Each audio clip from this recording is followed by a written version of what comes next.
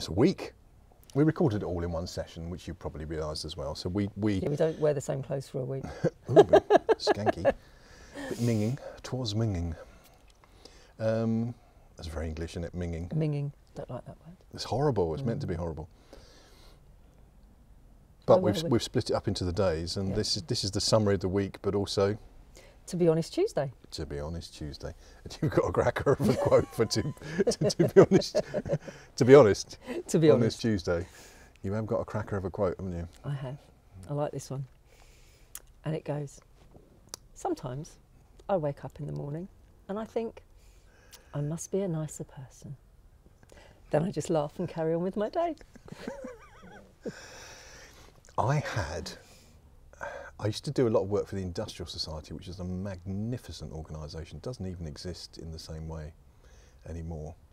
That's when I first saw that great quote that, who are we to play our lives at a low level? You know, life expects you to be great. Oh, yeah, yeah. We'll use that next week, that'd be a good one. Mm-hmm.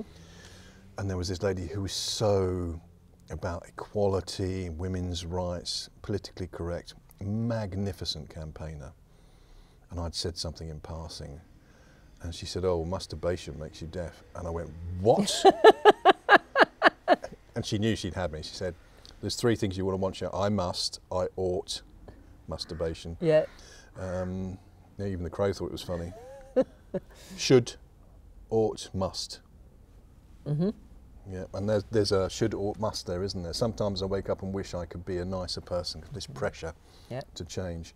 Then I just laugh and carry on with my day. It's that acceptance of oneself, isn't it? Yeah, it is. It is. And again, it goes back to what we were talking about before, about being beautiful. And strange. And strange. And it is. It's all about self-acceptance. And I know that on the whole, I'm a nice person. I don't feel the need to be any nicer. Sometimes there are times that I think I need to be nicer. I'm loving this. But then I do just laugh and carry on with my day. I do not feel the need to be any nicer. No. That's Downton Abbey stuff, that is, isn't it? The Dowager. I have no need to be any nicer. No, because I think I am nice. It's like the T-shirt, you know, I can be kind to one person today. Today's not looking good for you. Tomorrow either. Yeah. Actually, some of my drivers used to say that about me. Is this a good day to come in the office? Are you feeling like being like, no? And they would go away. Well, that's respect, isn't it? Yeah. So we hope you enjoyed the week. Let's give you a little reminder of where we've done. We recorded on Monday, and that gets our week off to a great start. Because you might have seen us giggling. I find this lady quite funny in a professional sense. So we started with Pooh's Difficult Day, which had a great impact on LinkedIn the week before that, didn't it? And then Maya Angelou's, I've learned that people will remember how you make them feel. So our mission is to make people, if that was just your mission in life, to make other people feel good. Be great. It'd be great, wouldn't it? And then we had the serious version of Rudyard Kipling's If, and which is beautiful, and absolutely your punchline, which was hilarious. Give them that one again, in case they missed it. If you can keep your head whilst all about you are losing theirs, you really don't understand the problem. I think that is deeply profound for our current situation, and we haven't mentioned the C word, and we're not. Then we had Alice in Wonderland. Then we'll do red pill, blue pill next week. I like that. Gandhi, learning and living. It's a bit like Jesus. Jesus is coming, look busy. Or in bus driver speak, the boss is coming, look busy. Yeah, fake it. And there's no beauty without some strangeness. I love that. And then sometimes I wake up and wish I could be a nicer person. And then I just laugh and carry on with my day. That's the way we should do it. We should do it.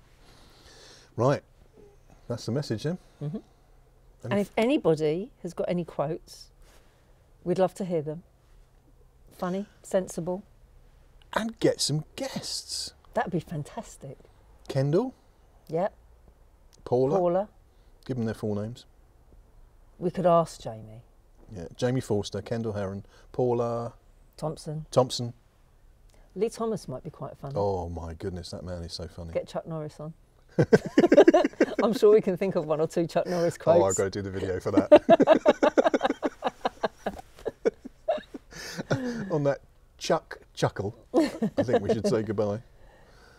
And it's goodbye from Lex. And it's goodbye from Sandi. AKA hinge and bracket. Would you dare to do that? Would you dare us to do that? Hinge and bracket? Not this week. Not this week. I have to get the costume. Yeah. It's got to be in full costume. And I have to get the wine. Yes. And get sloshed.